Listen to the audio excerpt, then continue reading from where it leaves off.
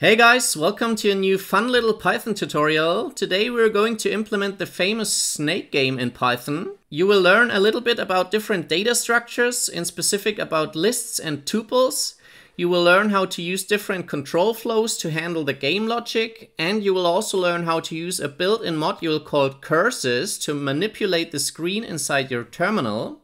So before we get started, I want to give credits to this guy here. So he posted this snake code 8 years ago on GitHub, and I'm using this code. I only improved it a little bit so that it is easier for you to understand.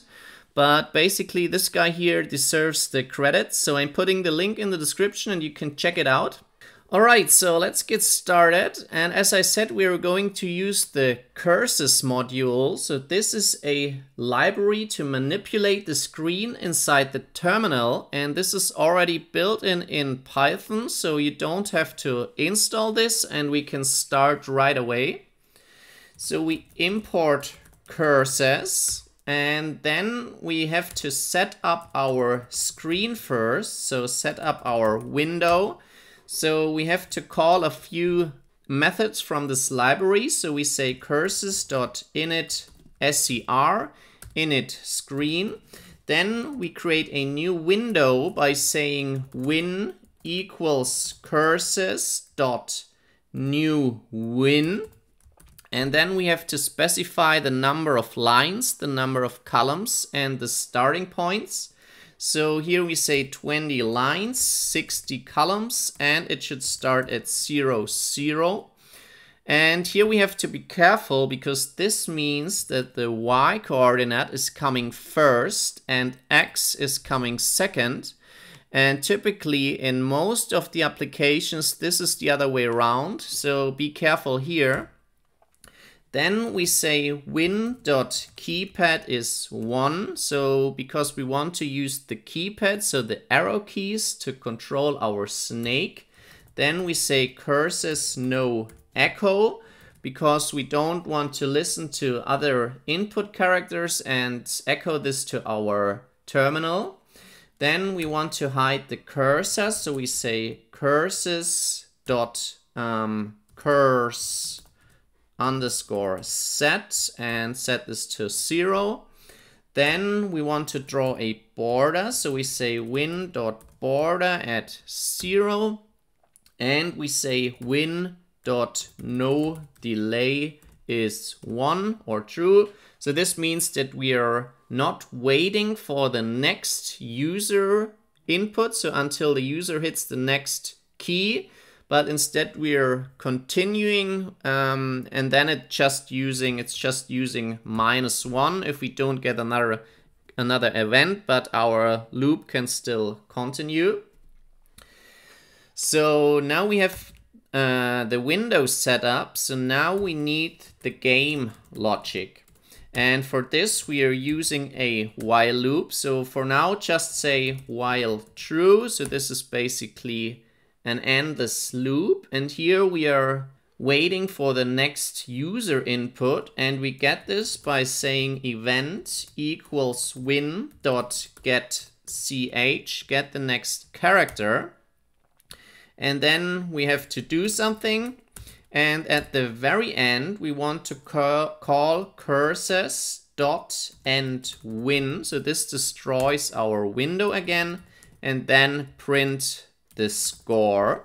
So we want to keep track of a score. So for now we say our score equals 0, and somewhere inside here we increase this whenever we hit the food. So now let's improve our print message a little bit. Let's use an F string and then say score or final score equals, and then we can use the curly braces with this F string and use this variable here.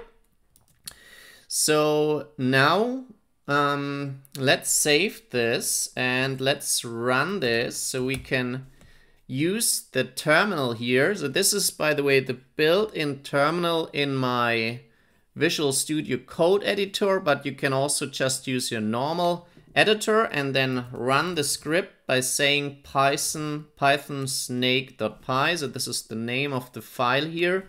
And then if we run this, we should see our window. So yes, this is working. So here we have our game window. So this is now running endlessly because we have the while true loop. So I'm hitting Control C to stop our Python script again. And now what we need to have data structures to keep track of the snake and the food. So let's say snake and food. And for the snake, we are using a list. And inside the list, we are using or storing coordinates, so y and x coordinates. And for this, you could use another list for each coordinate, but even better here is a tuple, because a tuple is immutable, so you cannot change this after the creation. And this is fine because we don't have to change the coordinates. And a tuple allows Python to make several optimizations compared to lists. So yeah, so this is a nice little improvement here that we can use. And then let's just put in some starting coordinates. So we say for 10 and for 9 and for 8. So remember, the first coordinate is y, so this is all in the same row, but it has different coordinates. And our food also has an initial coordinate, so here we again use a tuple and say this should be at 10, 20. And then, for example, we can draw this here to see if this is working. So for C in snake, for every coordinate, we want to say win dot add character, and then we say C0, so the y coordinate, C1, and then let's use, or we have to specify the sign. So here we are using a asterisk, and for our food, we have to say the same thing, food, and here let's use the hash sign. And now if we run this again, then we see we have our snake here and we have our food here. So now of course our snake should move. So let's stop this again and continue. So the first thing we want to change is we don't want to have this as a endless loop. Or basically we can add the first food right away up here. And then we want to say this should run as long as the user hits the escape key. And the escape key is defined as key 27 in the curses module. So let's define this as a constant here. And then we also can get the key, and the first key is curses dot key right. So we are starting by moving the snake to the right. And then we say key, while the key is not equal escape, we continue. And here, first thing we want to do is to add some information. So we can say window at string at line 0 and column 2. And here we add score. And then let's say score plus the string of the score. And then let's use another space sign. So we want to draw the score into our screen. Then we also want to increase the speed when our snake gets bigger. So for this, we are setting a time out. And so this is just a formula from the code. so in GitHub, so 150 minus the length of the snake, and then divided by 5. Sorry, I have to see that I'm in the right parentheses. So divided by 5 plus the length of the snake divided by 10, and then modulo 120. So this should increase speed based on the length of the snake. So now we have our timeout. Now what we want to do is here we want to get the next key, which I already set here, and right now our key is the right arrow key. So let's use this as a previous key. So our previous key equals this key. Then we get the new event. And then, so in the beginning we set the setting no delay. So this could be a -1. So this means the user didn't hit any new arrow key. So we say our next key, or the key, equals the event if the event is not equals -1, and otherwise we just use the previous key. So then we continue in the same direction.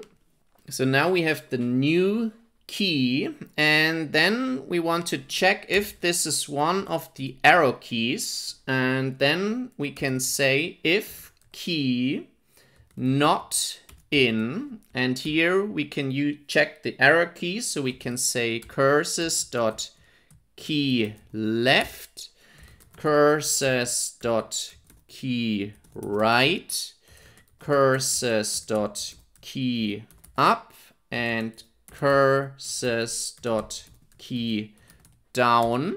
And also we want to check for the escape key. So if this is not in those keys, then we simply again use the previous key. So we say key equals previous key.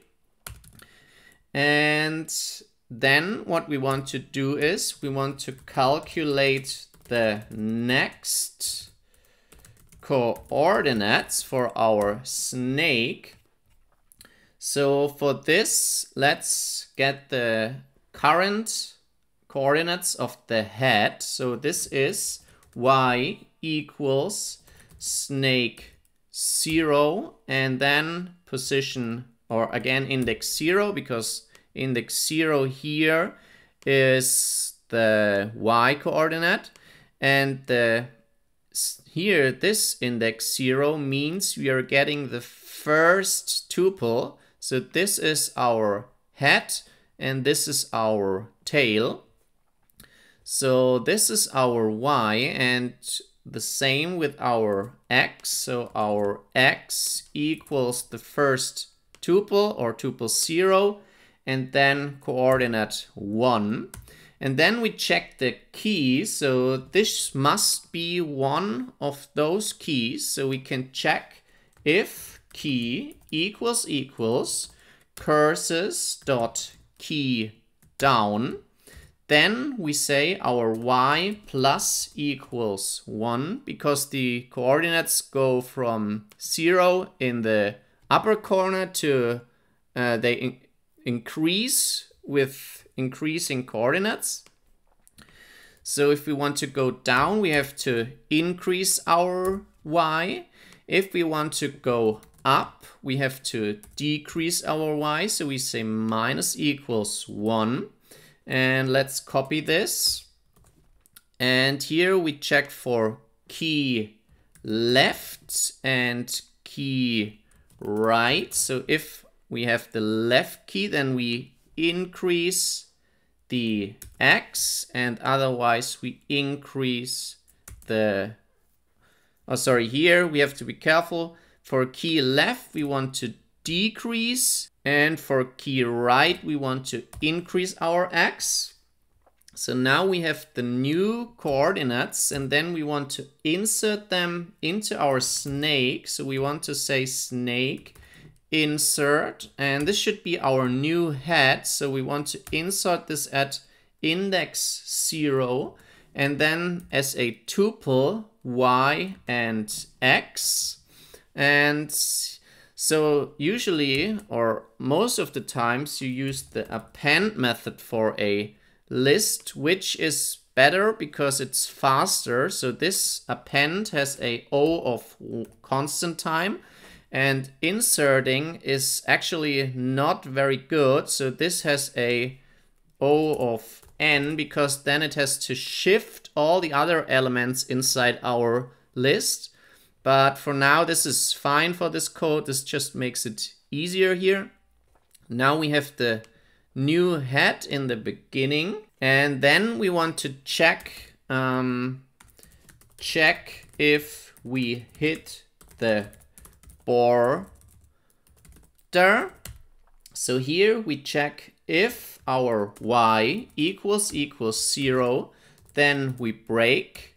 If our y equals the last row, and this is 19 because we have 20 lines specified, then we also want to break.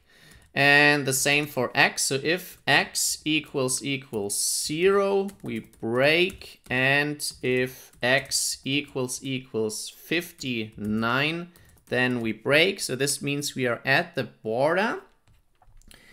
And then we also check if the snake runs over itself. So if snake runs over itself. So if snake, so here we check if our head, so this is snake 0, is already in our array or in our list. So if in snake, and here we have to check all the other positions starting at 1 until the end. So this is called list slicing here. Then we break as well. So in this case we break, and otherwise we can check if we hit the food. So here we say if snake 0 equals food. So if this is at the same position as this coordinate right now, then we basically eat the food. So this means we increase our score plus equals 1. And then we want to draw a new food. So we say our food equals an empty tuple. And then we say while food is not equal, while the food equals the empty tuple, then we want to get a new food equals, and this should be a tuple. And now we calculate random coordinates. So we import a module from random import rand int. So this will give us a random integer. And then here we will use this and do a rand int in the range from 1 to 18. So 1 away from the boundaries for y, and the same for x. So this can be in the range from 1 and 58. And now if we check if the food in snake, then we don't want to use this because we don't want to place the food in the snake. And so we say food equals the empty tuple again. So then our while true loop continues. And otherwise, when we are done and have the new food, then we draw this. So we say win at character. And this is the same as we are doing it in the beginning. Where do we have it? Here, this. Win dot at character and here at food 0, food 1, and our sign. So if we are at the position of the food and we do this, and otherwise we simply move our snake. So here move snake, and we do this by removing the last coordinate, so the tail, and we do this by calling snake.pop. This will return the last coordinate, so this one, and it will also remove it from the array.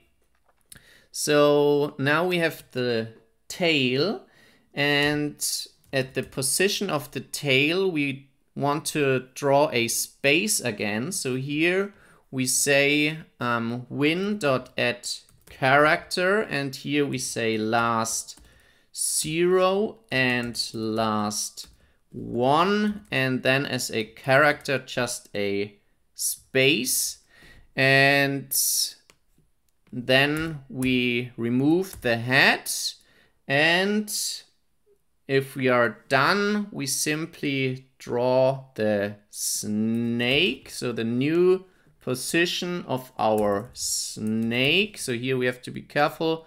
We have to use snake 0, 0 and snake 0, 1, and we are using an asterisk here, and then we should be done. And let's try this. So let's say Python snake.py, and we see we can control our snake here. And now let's see what happens if we eat the snake. So now we have size 4. Now we have size 5. We also see that our score increases. So this is working, and now we hit at the border and we see our final score equals 3. So this worked. Let's try it one more time.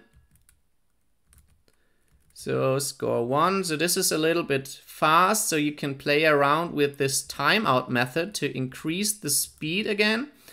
So yeah, but basically it's working, and I hope you enjoyed it and learned a few new things, and then see you next time.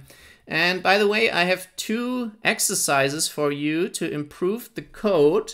So number 1 is, right now we can, if we are going right and we hit the left key, then we immediately lose. So basically we are doing a 180-degree turn. So you could not allow this. So this is one thing that you can improve. And number 2 is, you could, if we hit the boundaries, then you could implement it such that the snake comes out at the other side again. So this is basically the functionality as in Snake version 2. So these are 2 exercises that you can try at home. And yeah, see you next time. And if you like this tutorial, please like and consider subscribing. This helps me a lot. See you next time. Bye.